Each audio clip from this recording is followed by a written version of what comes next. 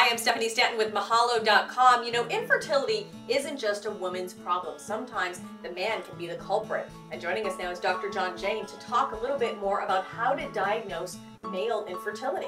Yeah, it's important. You know, it takes two to create a baby. Just because a man is ejaculating fluid doesn't mean he's actually ejaculating sperm. You know, we've always heard the statement, I might be shooting blanks. That could be true. The semen analysis is the main test of male fertility. It's done microscopically, and what we do is evaluate the semen for three major parameters. One is the count, and we want to see about 20 million sperm per milliliter. The second is the motility, or how they swim. And they have to swim in a forward direction. The ones that swim in circles are just not going to get it done. And so we want to see about 50% normal motility. And the final parameter is the shape. We call that morphology. And we want to see about 14 to 35% have normal shape. If those are all intact, then most likely the guy is fertile.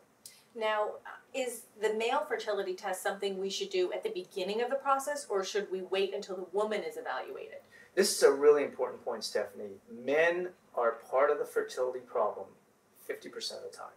So it makes sense to start with both the female partner and the male partner at the inception. All right, Dr. John Jane, thank you so much. Men, don't be shy. Get your fertility tested. Absolutely. And if you'd like more information about any of these topics, just go ahead and click on these links, or you can subscribe to Mahalo Parenting. I'm Stephanie Stanton. Thanks for watching.